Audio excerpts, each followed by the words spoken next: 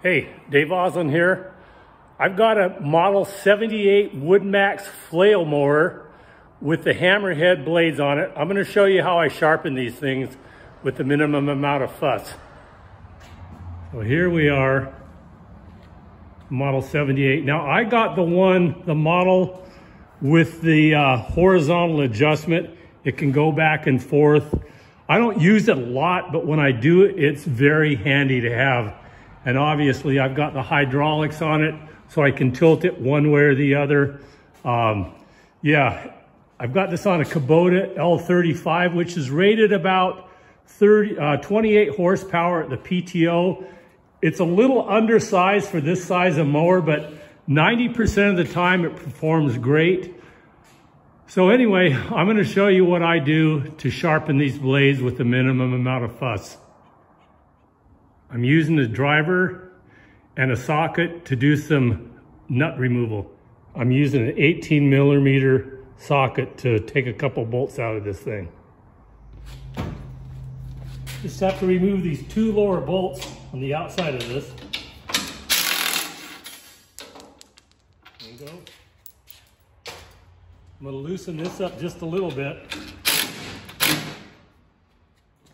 And the same thing on this side.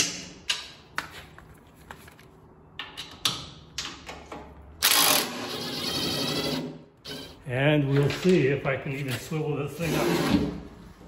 What I do too is drop a nut in here to keep the shield up.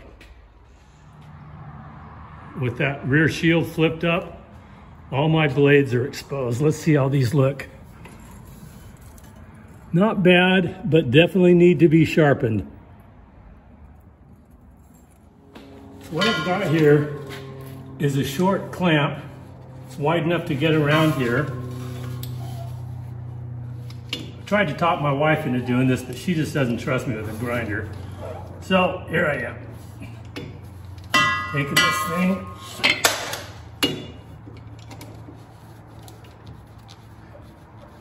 Now that thing's nice and snug.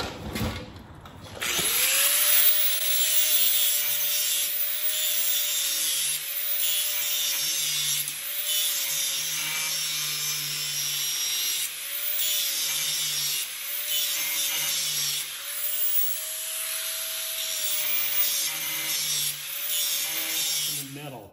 So I would keep a spray bottle of water if you're having to do a lot of grinding on these for more than, say, a minute or so, especially if you see this starting to turn, colors like blue, gray, dark blues, things like that. That's telling you you're putting a lot of heat in them. So keep them cooled off as you're grinding so you don't, temper the hardness out of that blade.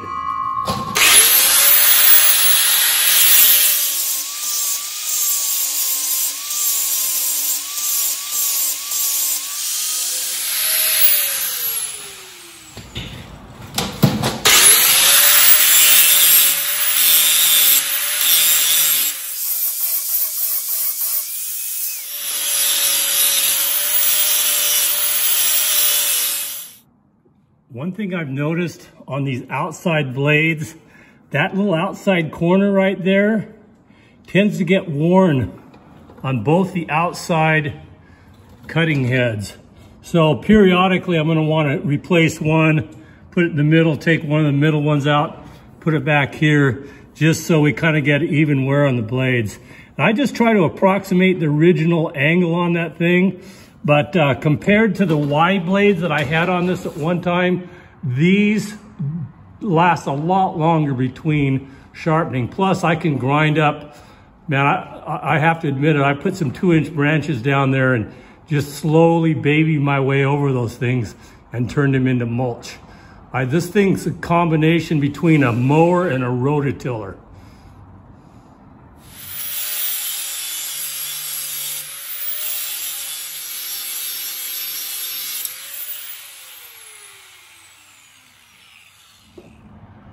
So that's it.